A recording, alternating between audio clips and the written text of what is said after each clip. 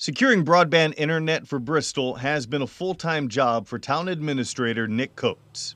The big thing for us is going to be that we're going to be able to start covering every home. Coates considers high-speed internet a vital piece to the town's economy and public safety. This is huge because now we can start to connect our police and fire departments with neighboring police and fire departments. This is the biggest investment in infrastructure in the United States in over 50 years. As one of the lead negotiators on the $1.2 trillion infrastructure plan, Senator Jeanne Shaheen helped secure $65 billion to expand broadband access. When we invest in infrastructure, we create jobs, whether it's building roads, repairing our bridges, again, building out high-speed internet. Other elements in the bill are $110 billion for road and bridge repair, $65 billion to bolster the nation's power grid, and $55 billion to revitalize drinking water infrastructure.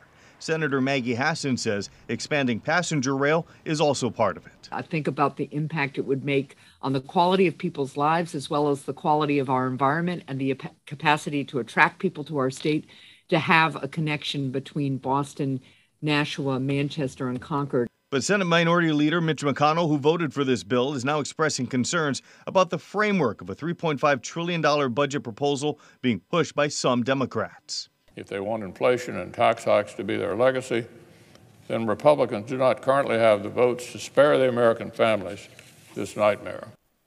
Next up, the bill will be voted on by the House of Representatives. With the House out for August recess, though, that may not take place until the fall.